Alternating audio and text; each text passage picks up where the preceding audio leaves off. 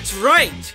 You already know we had to head over to tiermaker.com in order to rank some of the newest entities within Roblox stores. From S tier all the way to the F tier, how would your favorite entities hold up? Well, we're going to be ranking them all in today's video. So comment below your own entity tier list, and let's head on over to the table. And as you guys can see, we do have our tier list labeled from S tier all the way to F tier, and we do have every single entity, especially within the Dwarfs Hotel Plus update. And in no particular order, we're going to start off with the Ballcraft entity. This is a troll entity that was found especially right within Creecraft's livestream. And to be honest, dude, I like your country. So obviously that's gonna be an A tier for sure. Next up, we do have Jack, and I really like Jack for a couple of reasons. They're one of the few entities that has two mechanics built in within it. I mean, you got the red room, and then you also do have the hide in a wardrobe mechanic.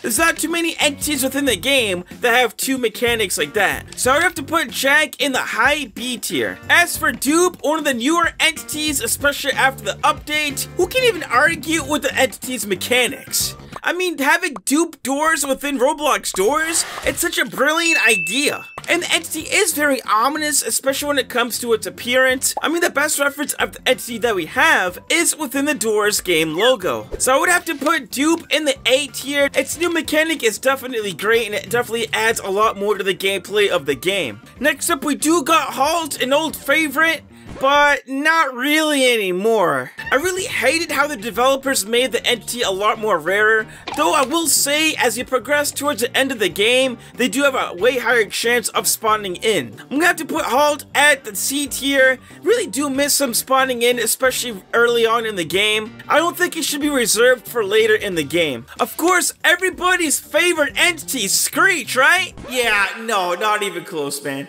Albeit, Screech did used to be the most annoying entity within the game. I mean, we did do a video asking you guys the most annoying entity, and a lot of you guys did agree that Screech was pretty bad. But honestly, the entity isn't even that bad by today's standards, and I think the hate's starting to wear off a little bit too. So Screech, I would probably have to go with the D tier at least for now, though it is increasing and might be even C tier in the future. Next up, we do got Snare, another new entity within the update. Now, a lot of people do not like Snare, especially since they can be pretty hard to find within the game. But if you're paying attention, especially within the greenhouse rooms, you shouldn't have any problems with Snare, and the entity doesn't even kill you even if you have 10 health. So I'd have to put Snare, especially at the C tier. It's a really unique entity, but they could have probably added a little bit more to the design too. Next up, we got everybody's favorite, Eyes. Eyes is interesting because its mechanic is pretty horror game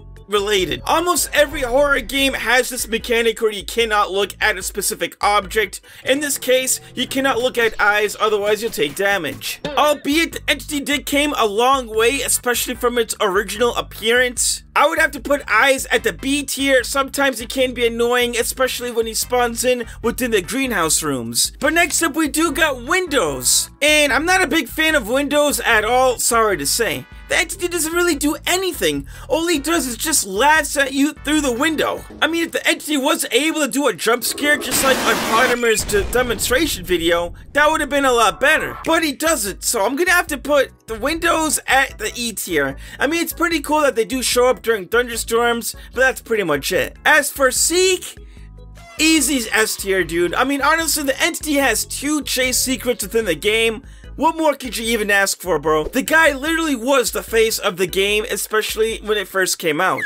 As for Glitch, another old favorite, I am really disappointed that the developers did remove one of its mechanics of bringing players back up to the pack. It no longer serves as a dual-purpose entity, though they do also show up in the rooms in very rare occurrences. It used to be a B, maybe even A tier, but it's gonna have to be a C tier for now. As for Shadow, the entity itself isn't very unique at all, but there is a 1 out of 2,000 chance of it spawning in, and whenever he does does spawn in, they're always going to cause some jump scares for players. I mean, I always get scared by Shadow whenever they pop up in the game. Shadow, I'm going to have to put a B tier as well, along with Jack. As for A90, one of the newer Rooms entities, I think we can all agree they're the newest, most hated entity within the whole community. I mean, with so many bugs being reported on the entity alone, to even just the game breaking in general, it's an easy F tier, and it is unfortunate that the developers did create this entity from scratch, but it just needs a lot of work, especially when it comes to its gameplay. Next up, we do got Curious Light. And I do like how they were able to make an alternate version to Guiding Light, though he is a lot more clueless than Guiding Light, so he's not as helpful. I'd probably have to put Curious Light in the C tier, just because he's not very as helpful as his counterpart. As for Rush, I do like Rush, especially since he's a nice introductory entity, especially for newer players in the game. He's not that hard at all, but within the greenhouse rooms, that's when the difficulty for the entity does go up quite a bit. So there's good balance in the entity. It's gonna have to be an A tier from me. As for Figure, again, another S tier. He's one of the main entities within the whole entire game, and you also got the library sequence as well as Room 100 to boot too. As for Bob the Skeleton, however, they're pretty much like Windows, man. They're very useless. I mean, it's nice that they were able to add it into the game as another new entity, but there's nothing really that goes along with it, you know? So it's gonna have to be an E tier for now. Timothy, everybody's favorite spider. I do like its mechanics, especially with the jump scare within the drawers. I think Timothy's gonna have to be in the B tier right after Shadow. As for Ambush, it's pretty similar to Rush, but you just go back and forth a couple times. I like that feature a lot, especially since it just adds more difficulty to the gameplay. So it's gonna go above Rush right here. Jeff the Shopkeeper, I mean, the guy has a vision, man. The guy wants to go to college and he even set up a shop for it, man. Easy A tier. In fact, I'm gonna put him right above Dupe as well. And then we also got A60, and A60, very overrated within the community. We've seen it with the A60 trend videos before the update even dropped. Honestly, I am in the hype. The original entity in the rooms was really cool, and it's even cooler now, especially with its new effect within doors. As for its friend, A-120, it's kind of like Ambush in a way, and it's a little too quiet as an entity too. You really have to pay attention to the game, otherwise he's gonna creep up on you and pretty much oof you. So I'd have to put A-120 in the mid-A range just because of that. As for Guiding Light, a lot more helpful than Curious Light, that's one thing for sure. We pretty much all know Guiding Light at this point.